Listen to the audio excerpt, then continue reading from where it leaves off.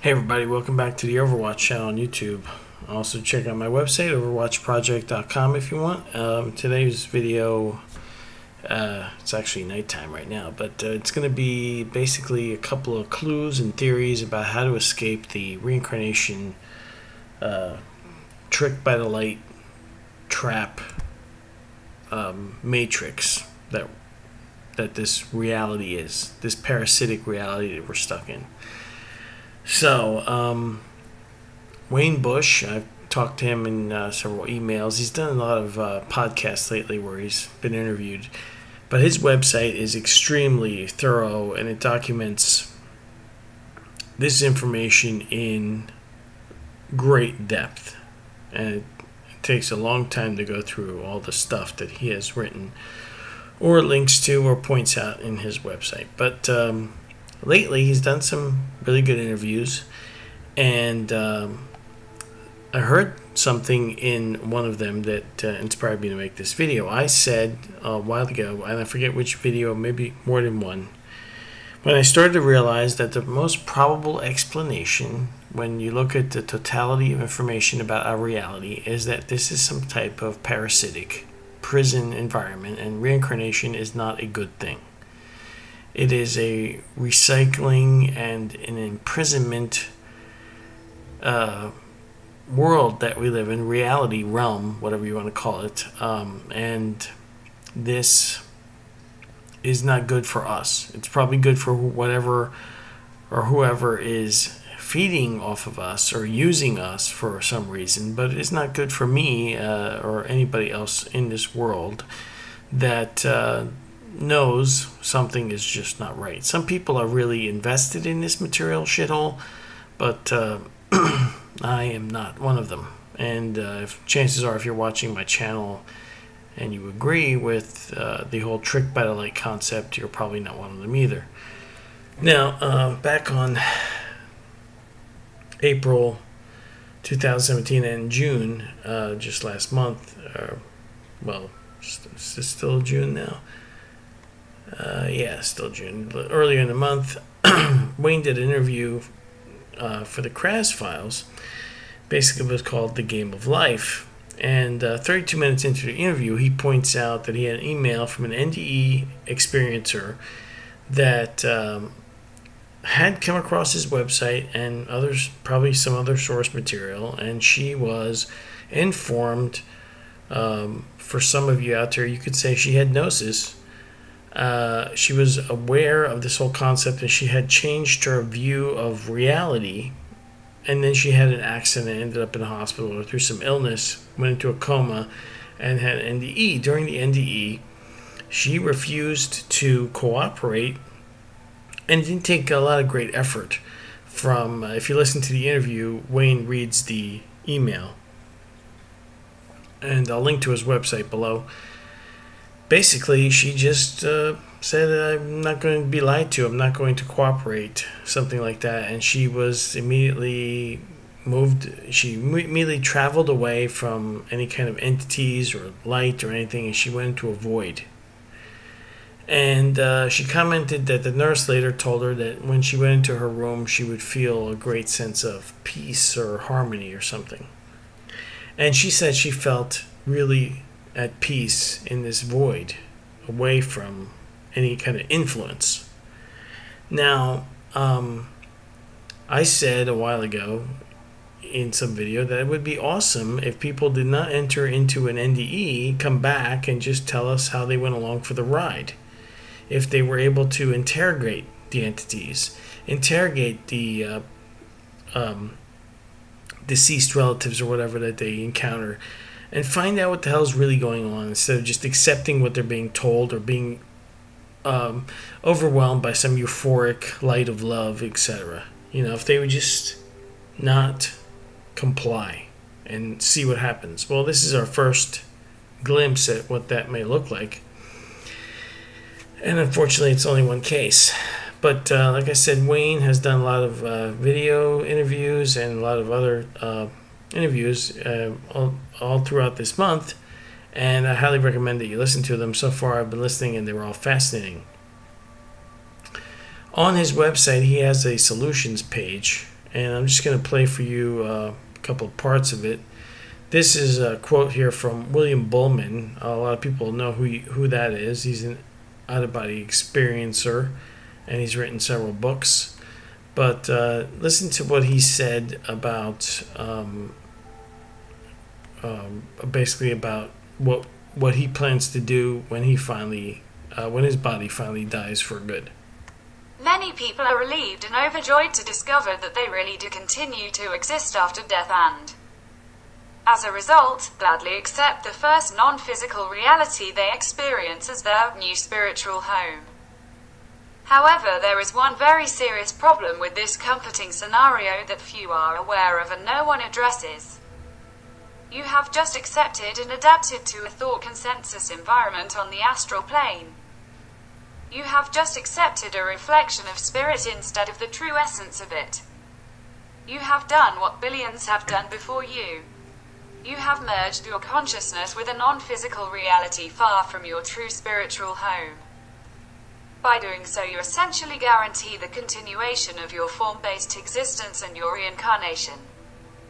The end result is that most people accept the denser spiritual realities of the astral plane as their new home. They settle for and adapt to the physical-like areas of the astral plane because these environments are familiar and comfortable. Thus they chain themselves to the astral realms of form and substance, and the ancient cycle of rebirth is maintained and assured. I am often asked what I will do when I take my final breath. This is a critically important question that too few people ask themselves these days. My answer is this: I will demand to experience my higher self, my spiritual essence. I am not content to simply go to the light. I am not content to accept past acquaintances and comfortable surroundings as my new reality. In fact, I am not content to settle for any form-based reality as my spiritual home. I absolutely know there is so much more available beyond the realms of form. There exist dimensions of magnificent living light simply waiting for us. All we need do is awaken and accept their reality. Two powerful truths are apparent. First, all form is but a reflection of pure spirit. Second, we are not helpless victims of an external force that dictates or directs our reality and our lives. We are bestowed with the power of free will and the ability to take spiritual action. Why would you settle for a pale reflection of reality when the pure realms of spirit are always present? Out-of-body experiencer and researcher, William Bullman. That is a good quote. And pretty much what that woman did, that Wayne got an email from. Like I said, you should check out his website, and you could read more of his thoughts on solutions. But the last interviews that he's done throughout June are very informative, and he has so much information. The guy has accumulated a lot of info on this subject. Now, another thing I wanted to talk to you about is some of the comments I've gotten recently. In my last video, I had a few in-depth comments, and I wanted to give my thoughts about what some people have said here. I get a lot of comments from Unplug the Matrix. He has a lot of OBE experience, and he has some really interesting accounts that he shared in the past. And he has made a comment here that I get from some people, and I've seen in other videos. I just want you to, we'll just play it here so you can, we'll go over what he said, and then I'll respond. I get what you're trying to say, man, but the truth is no one created us. There is only one consciousness in existence, and we're all it. That consciousness has simply split itself into billions of different points of view. And that's what we are. I've had out-of-body experiences where I've been in two places at once. So I understand how this happens. If I were to be in two places at once and then give the other me its own free will and self-identity, there would then be two of us. So that is how we came to be. We were not created by some superior being. And by the way, just who is it that was so much of a threat to that we have to be imprisoned in this shithole of a world? Like I said, there is only one consciousness and we are all it. Outside of the physical world, we cannot hurt each other. We are all indestructible. We could fight to the death all day long and we wouldn't be able to hurt each other. So who is it that we pose a threat to? In my experience, the only thing that we are a danger to is a group of nefarious beings that want to keep us under control because they feed off of our negative energy. They are the abominations, not us. But even so, in the afterlife we can't hurt them and they can't hurt us. So you're going to have to do better than saying we're here because we're dangerous. Think about it this way: when they want to lure us in after death, they don't use horrible negative energy to do it. They use love. But if we wanted to attract them, we would have to use the exact opposite. They are attracted to fear and misery and death and destruction. They're attracted to it like vultures are attracted to roadkill. I think that says a lot about them, and upon that I rest my case as to who the bad guys really are in all of this. Oh, and you mentioned Howard Storm's NDE. I heard his story over a decade ago. I have been in similar situations during out-of-body experiences. But I'm able to drive dark entities away from me. I can't actually hurt them, nor can they hurt me, but I can repel them. And another thing, they are always the aggressors, not me. I never go over there hoping to start a fight with someone. But they don't seem to have any problems starting one with me. Just more evidence that they're the bad guys, not us. And I'm not the only person who has had to deal with them. A lot of people who have OBEs run into them. They are the ones making all the aggressive moves. And for what? Because they're afraid we will harm them. I know from experience that we can't. So I'm not buying this story. And that's a response because I made a video pondering the question. Because, okay, so the way I look at it is this. There's a basic point of reality that we can understand if you take a look at, and this is crucial, the totality of the information available.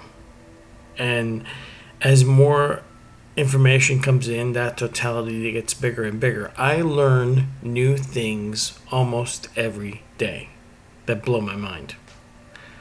But so far, these new pieces of information have not contradicted the theory that this is some sort of negative reincarnation trap matrix prison world.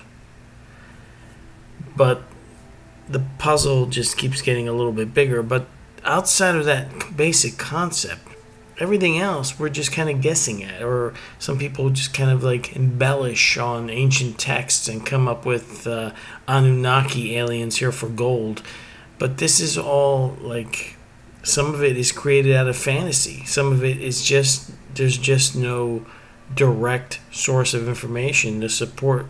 A lot of these people have a model of reality. You get models of reality from philosophers, from religious people, from atheists, from materialist scientists. They all have their models of reality. What I've learned to do, and what I try to tell people to do, is everybody's model of reality is built on some sort of source information. If you can extract, and do your own research and look at the source information, sometimes you can, all these people have half-truths. They have information that they've sourced their model on, and then they have information they've intentionally ignored or they are ignorant of, and they build their whole worldview on whatever sources they're relying on. But these sources can all be pulled out. You can extract them and investigate and come up with at least a big picture. And then, I was toying around with an idea in my last video of what if we're like the Terminators, like we were created by something, and that something or some beings or whatever, entities, demigods, gods, whatever, that created us, simply thinks we're too powerful. I mean, essentially, the Sumerian text, that's what they actually say. You know, Enlil was kind of angry that Enki made humans with too much God essence or something, and wanted to extinguish us. But those are just ancient texts, and we're just kind of guessing at, and I was just tossing around an idea. But Unplug the Matrix mentioned this whole oneness thing. Now, the whole problem is that I've heard this from many people, and even from NDEers and OBEers, they kind of like tell you what they saw, and then they interpret it. Okay, they tell you what they witnessed, what they experienced, and then they also add their interpretation. But their interpretations don't always hold up when you take a look at the totality of data available. This whole concept of oneness, you have to understand, or that there's only one consciousness. Possibly there's only one source that emanated all consciousness. But we're not all one. We are clearly individualized. And not because we have a different point of view, but because we're actually just different beings. And yes, you can still meet yourself in a different dimensional state, a higher dimensional state than this one, because you have to remember, once NDEers always there's a general huge amount of data about NDEs. And the NDEs are the ones with verifiable data, more than OBEs. But they all say that time here is like an illusion. This linear time that we experience moment to moment is like part of the trap here. It's like, it's weird, but they say that things in these NDE states don't happen necessarily in a linear fashion. Well, if you remove linear time, you could meet another you that's in a different time, because linear time becomes irrelevant. It's still the same person, but in a different time, and from their point of view, from your point of view, in a different point of view, during a different point in time. But I look at it like this. If you want to use the as above, so below concept of things, we sort of mimic things in our world here that probably is a pale, shadowy likeness of what reality is in these higher realms. When you have your phone in your hand or your computer connected to the internet, you have access to the whole internet. When people are in NDE or OBE state, they seem to have access to everything in the universe, in a multiverse, in an omniverse. Some people, describe that feeling of connectedness, being able to, obviously, telepathy, communicate non-verbally, send bundles of information, or look at something and become almost one with it in understanding it. This is all stuff that happens that you have to remember. A person with amnesia, a spirit that has been imprisoned in a human body, suddenly freed but still suffering from its imprisonment and amnesia, and hasn't gotten itself totally together, and it's finally feeling a euphoric freedom like they've never had before, and a connection to everything. If your computer is connected to the internet, your computer is not the internet, but it is at the same time one with the internet. It has access to everything out there if you know where to go or how to find it. When people describe their experiences, it's like that. They're like describing this thing where they finally are plugged in. I find people interpreting this "there's only one consciousness in existence" concept in a lot of places, but they don't support that with data or source evidence that, or information that points that out. What he does here in his own comment is point out other entities that attack, that can be repelled, that they're the abominations. Well, if if this were true, that would mean that they are him. It doesn't flow. It doesn't fit the data.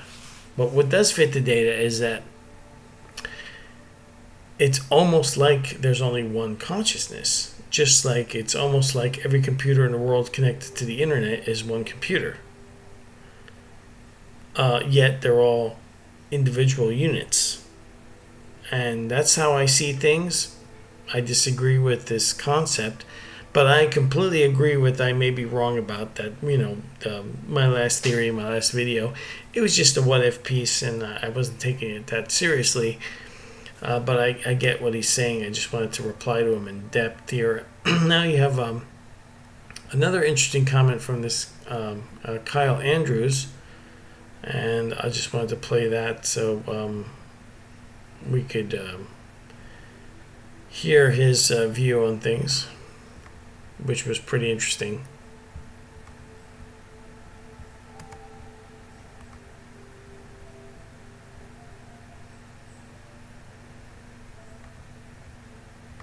What's interesting is that whatever was behind this hell doesn't use its own power source to propel this machine we call reality. As you very well know, we collapse the wave function and produce this reality. However, the code behind it appears to dictate the subsequent result, if that makes sense. Think of it like computer code which Professor James Gates has discovered. And just like a computer, the binary code is at the heart of the program, but the user interface is what is perceived, similar to the movie The Matrix. So okay, this is a computer simulation of which we are forced as slaves to interpret the code and render the user interface. In other words, we are not experiencing reality but are forced and enslaved to produce it. So if we are forced to render this reality based on someone else's source code, then the ultimate end goal is the final outcome of the program when it is all said and done. And like many Gnostics had stated, the end goal is the merging with the demiurge. This is the outcome of the program once fully completed. We are enslaved to interpret and render the code in its demiurge image to eventually produce a reality which melds itself with the very creator of the code. Furthermore, science has revealed what I call the key discoveries. Number 1. This is a holographic reality. Number 2. There is a source code at the base of all of this. Number 3. We are forced to bring about reality, wave function collapse.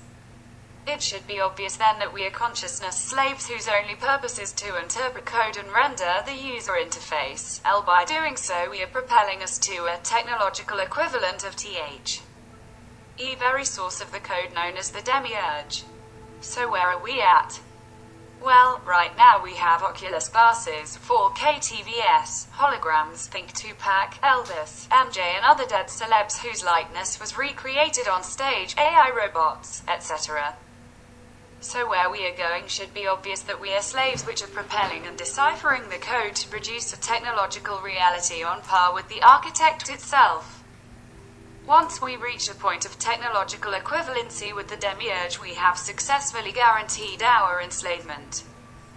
The trick of the light is due to the fact that, whatever the demiurge is, needs a constant supply of slaves to keep interpreting and rendering the code.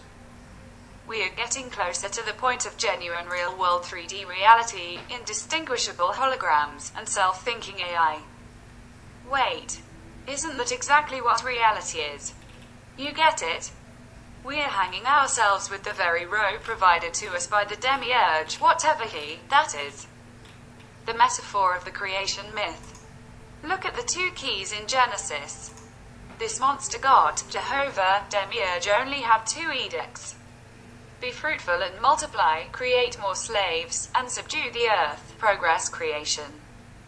However, there was only one thing not to do.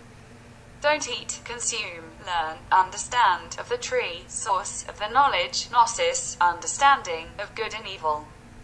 Duality. In other words, just make more slaves, keep working, propelling this world, reality, and do not question. Well, as we know, our metaphoric parents, Adam and Eve, did in fact eat from the tree, and guess what the demiurge, Jehovah, God, did? Absolutely nothing different. After the allegorical, will Jehovah repeat the same two edicts above? When he said that the woman would receive pain in childbirth, and man would work by the sweat of his brow. In other words, nothing changed. Same edict of birth and work, or better yet, reincarnate enslavement and progress creation. There was nothing different between the edicts before and after the fall. The only thing that changed was the tone of the demiurge regarding his plan. As for why would Source allow this, well, that is because you are God, Source. So the question is, why do we allow this? Well, that's a different take on the same data that is available, and it's interesting because what he's basically saying is that all this AI and technology is being used to make something that could eventually replace, merge us into the slave environment even deeper, or replace us completely. I'm not sure exactly what the outcome would be, but it's not a good thing. That's for sure. This world is really effed up, and no matter how deep we go to try to understand it, it's so easy to get thrown off track, right? When I first started, I was heavily indoctrinated, having been raised and gone through from kindergarten to 12th grade in Catholic school, and just having all that Christianity programmed into me. It took a lot of, nobody wants to admit to themselves that they spent their whole life believing on something that had errors, and that you tried to defend it and tried to rationalize around it.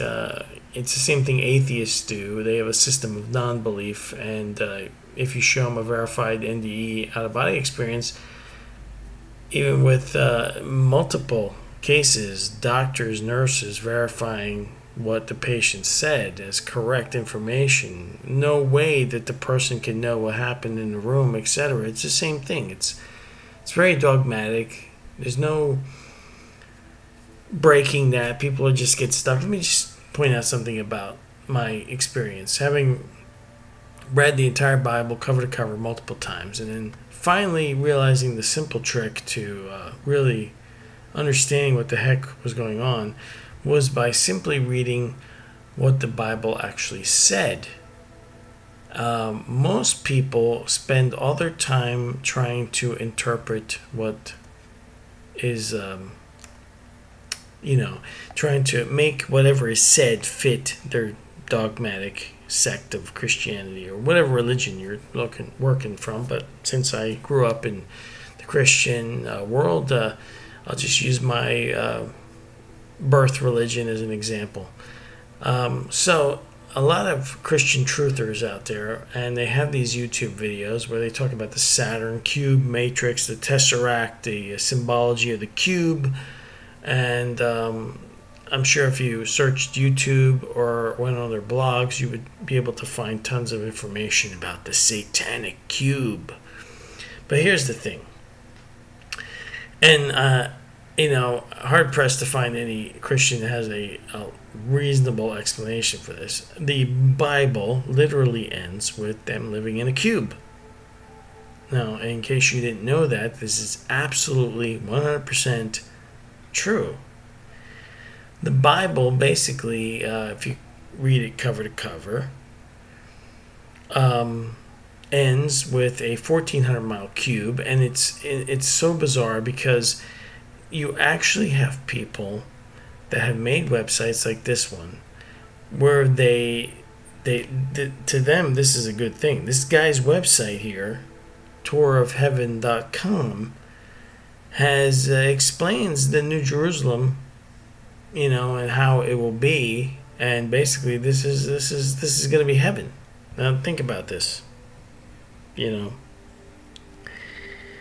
This is what we're dealing with. You can't just give people information, and there's all sorts of barriers, right? When it comes to something like knowledge, people want to call it gnosis or whatever, it's just knowledge, okay?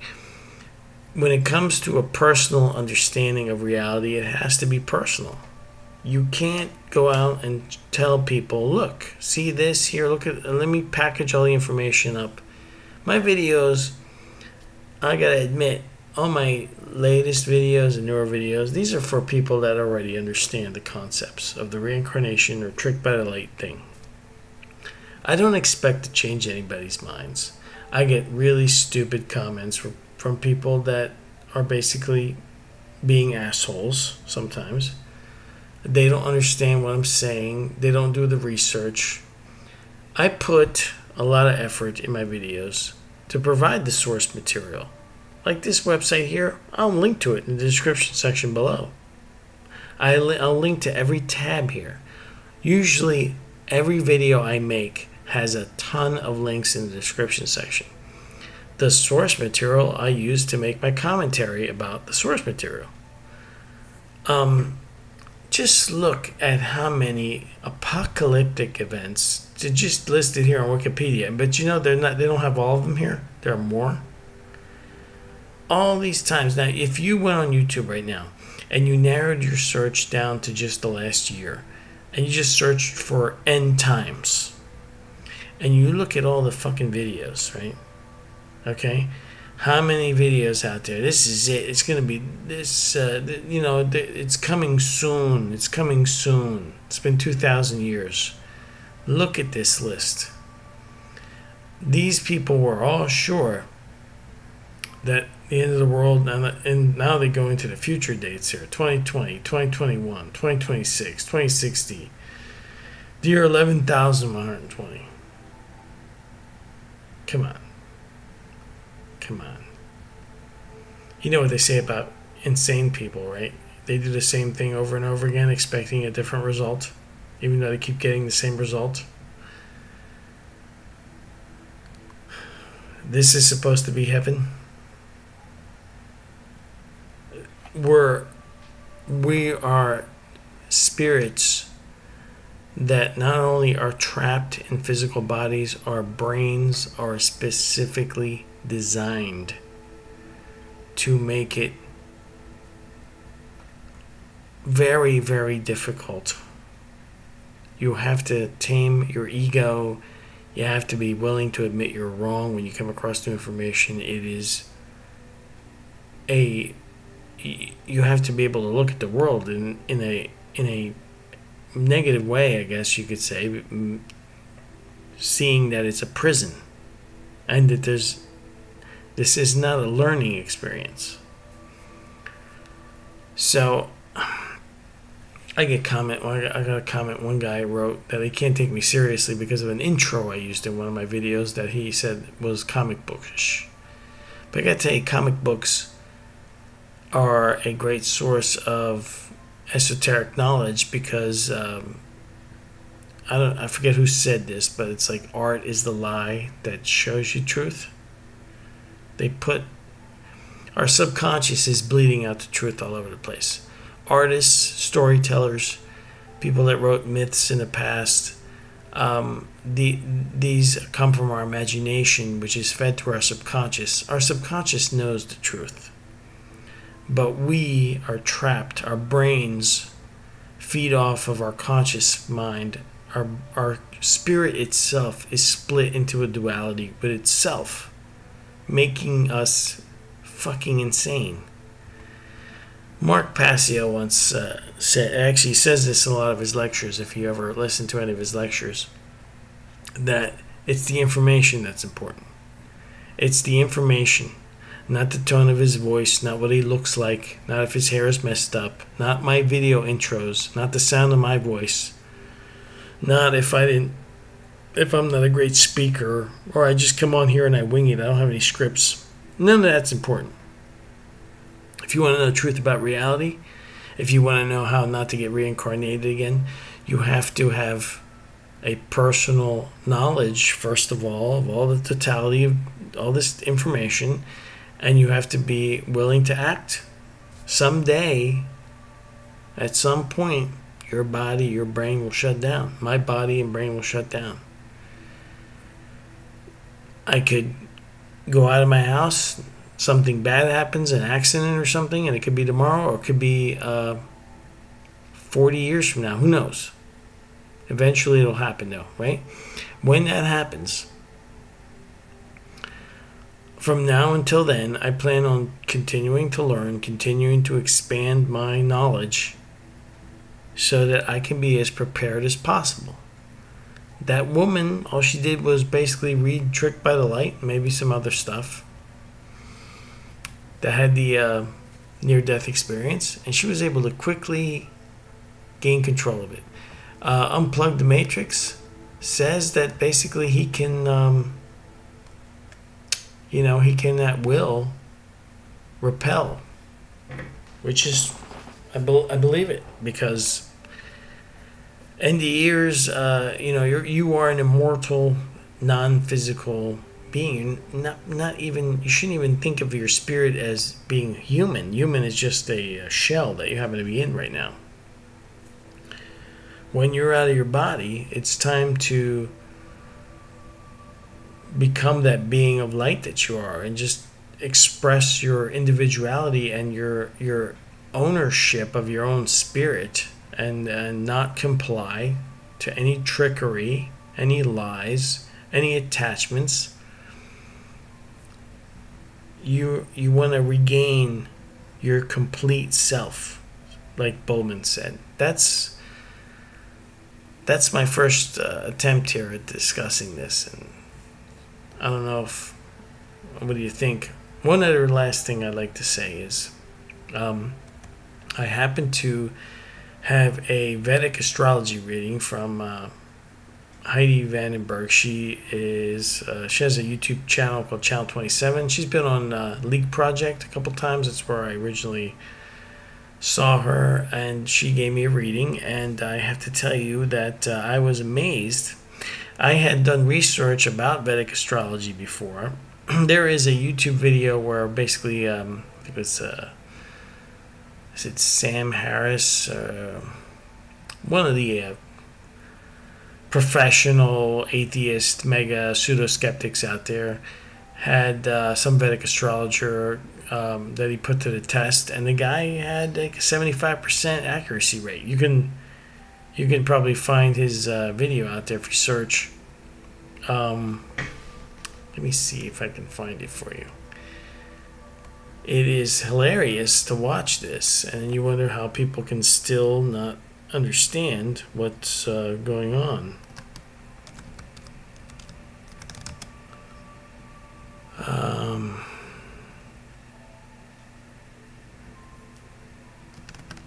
Was it Sam Harris?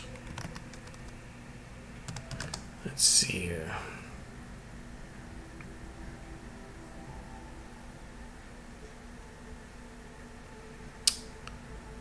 Man, oh man, I know I can't remember. If I find it, I'll put it in the link description below. It's hilarious. It's from a documentary that they made or something. It may have not been Sam Harris. It could have been somebody else. I don't remember right now. But Vedic astrology. So this Heidi here, she gives me a reading, and all she knows, never talked to her before. All she knows is my birthday and some other basic information. Nothing else really. And she reads off this chart thing, and she's telling me things about some of my traits that she couldn't possibly know. There's no way, especially some of the personality traits that are quite. She was very specific in some things, and I was like blown away. She's very good at what she does. It's just interesting how all this stuff plays out, how people are told to avoid, people like her because of their dogma, either they have a system of non-belief where they refuse to accept anything outside the material realm, or they are a fear-based tyrannical religion that forbids knowledge and the exploration of personal knowledge. It is really bizarre. The people that want to live in this box eventually. Look at that. Isn't that going to be wonderful? That's heaven. Yay. I gotta find that video. I know I put it somewhere. Oh man. I bet you it's in one of my playlists. Let me just you guys, if you want to stick around long enough, huh? Let me just try to find it here. I know I put it in a playlist because when I found it, it was hilarious. Man,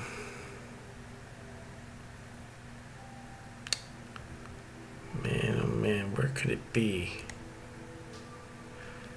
You know, the other thing is, I don't sell anything on my website or my YouTube channel. I don't promote any products. I'm not advertising for any money. I don't ask for donations. No Patreon, no nothing. I do this as strictly volunteer work. So does Wayne, by the way. I don't think this guy has asked for anything. He doesn't sell anything on his website. And I like it that way. It gives you a sense of freedom when you're not doing anything for any other reason than you're honestly trying to explore reality and try to understand what's going on in the world. I wonder if I put in the Real Matrix. This is a great playlist I have. The Real Matrix playlist. It's huge now, 275 videos and counting. I have put so many videos on here all about the subject I cover. It's like my main playlist for reincarnation, trap, UFOs. Everything links together once you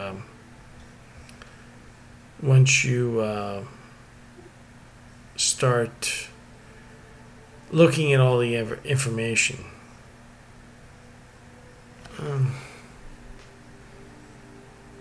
Damn it. Let me see here.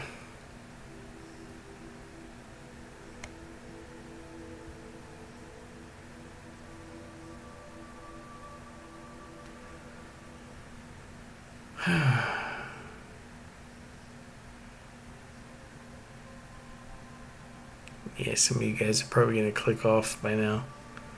But I'm determined to find this video now. I know I had it. I saved it somewhere. I'm going to pause the video for a second. See if I can find it. Okay, I found it. So this is the full version of video. It was Michael Shermer. He's like a professional skeptic, which means he has conditions of what he won't believe no matter what the evidence is. This is an astrologer, a Vedic astrologer that he, documented. And when you watch this, it's embarrassing for Shermer. It's absolutely embarrassing. These people are not interested in the truth. On my website, I have a lot of links, but there's this section for skeptology. And there's some good stuff in here about, skeptics in general. They are just interested in maintaining the, confines of the worldview that they want you to have. They're professionals at debunking. They're professional debunkers, not interested in debunking actual things that are not true. They're going to tell you what truth is. They're going to define it for you. This is just the opposite side of the coin, folks. But I'll link to this too, in case you want to watch it. Well, I think this has gone on long enough. Basically, I put the most important thing at the beginning of my video, which was the title, How to Escape the Matrix, basically. And I just suggest that you listen to these last podcasts, especially the one from June 10th, where he reads the email. He does it again in some of the later interviews from the end of the year. And check out Wayne Bush's website, Trick by the Light, and look at the in-depth section on solutions, which has a lot of information on it. Okay, I haven't done a video in a while, and I think I ran a little long on this one. Hope you don't mind. Thanks for watching, and I'll see you guys next time. Bye.